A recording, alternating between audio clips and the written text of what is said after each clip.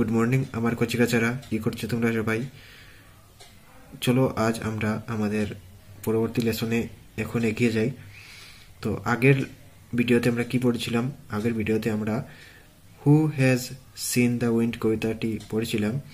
তো আমি তখন বলেছিলাম যে আমি কবিতাটির ইম্পর্টেন্ট শব্দগুলোর অর্থ উচ্চারণ সহ বাংলা অর্থ কি সেটা আমি তোমাদের লিখে দেব। তো আগের ভিডিওতে আমি কবিতাটির প্রতিটি লাইনের উচ্চারণ তো লিখে দিয়েছিলাম, কিন্তু ওই শব্দগুলোর বাংলা অর্থ লিখে দিতে পারিনি। তো চলো এবার আমরা কবিতাটির মধ্যে থাকা ইম্পর্টেন্ট শব্দগুলোর উচ্চারণ সহ এটিকে বাংলায় এর অর্থ কি সেটা আমরা শিখে নিই। তো আমি এখন একবার পড়ে পড়ে শোনাবো, তোমরা আমার সঙ্গে বলবে।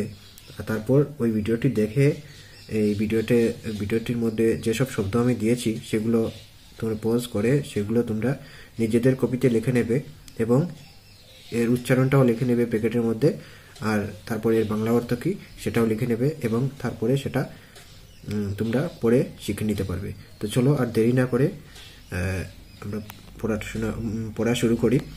তো দেখো, তোমরা আমার সঙ্গে বলবে, কিন্তু দেখো এখানে কি আছে। প্রথমে WHO, আবার বলো WHO, হু। WHO, হু। হু বাংলা অর্থ হলো কে, কয়কারে কে। হু শব্দের বাংলা অর্থ হলো কে। তারপর হলো scene, SEN, scene, SEEN, scene. Scene মানে দেখা। তারপর হলো WIND, উইন্ড। উইন্ড মানে বায়ু বা বাতাস। তোমরা বায়ু বা বাতাস যে কোনো একটি বললে হবে, এখানে অবলিক দেওয়া আছে। উইন্ড মানে বায়ু বা বাতাস। তারপর বলো WIND, উইন্ড মানে বায়ু বা বাতাস। তারপরে দেখো BUT, বাট। BUT উচ্চারণ হলো বাট, অর্থ হলো বাংলা অর্থ কিন্তু। আমরা কিন্তু বলি না, কিন্তু এটা হয়নি, কিন্তু ওটা হয়নি, ওই কিন্তুর ইংলিশটা হলো বাট। তারপরে হলো LEAVES, leaves. LEAVES, leaves. Leaves মানে গাছের পাতা। তারপর হলো when, WHEN, when. WHEN, when. When হলো যখন। আমরা বলি না যখন এটা হয়েছিল বা যখন ওটা হয়েছিল, তো যখনের ইংলিশ হলো হুয়েন। তারপর দেখো হ্যাং, HANG,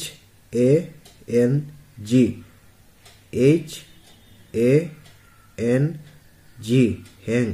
হ্যাং মানে ঝুলা বা ঝুলে থাকা, কোনো কিছু ঝুলে থাকা, সেটাকে হ্যাং বলা হয়।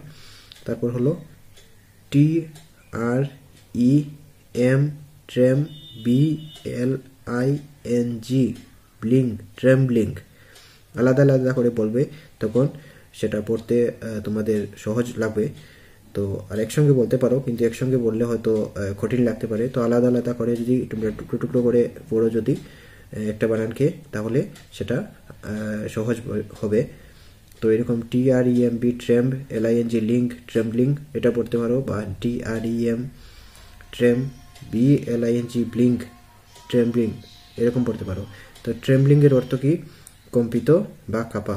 কোনো কিছু কাঁপতে থাকলে, কম্পিত যদি হয়, কাঁপে, সেটাকে ট্রেমব্লিং বলে। তারপর হলো TREE, ট্রি। সেটা তোমরা নিশ্চয়ই আর আগেও জানো, পড়ে গেছি আমি। TREE, tree. ট্রি মানে গাছ। BOW, বউ।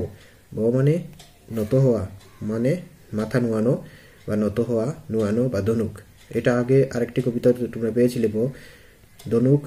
ধনুকও বলতে পারবে, নত হওয়া বা নোয়ানো, সেটাকে বউ বলা হয়। দেয়ার, THEREIR, THEIR, দেয়ার। দেয়ার মানে তাদের। দেখো দেয়ার দুটো আছে, THERE দেয়ার একটা আছে, THERE দেয়ার একটা আছে, সেটা হলো সেখানে। আর এখানে এই কবিতার কি ছিল? THEIR, দেয়ার। এই দেয়ারের অর্থ হলো তাদের। THEIR, THEIR, দেয়ার অর্থ হলো তাদের। একটা হলো HEAD, হেড। হেড মানে মাথা। তো ঠিক আছে, দেখেছো তোমরা?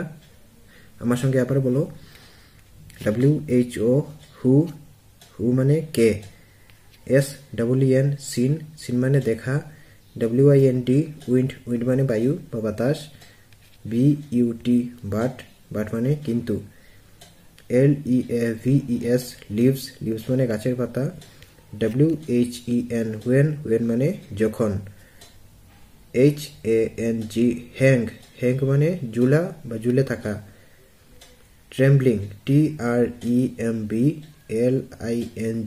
ট্রেম্বলিং ট্রেম্বলিং মানে কম্পিত বা কাঁপা, TREE ট্রি মানে গাছ, BOW বো মানে নত হওয়া, নুয়ানো বা ধনুক, THEIR দেয়ার মানে তাদের, আর HEAD হেড হেড মানে মাথা।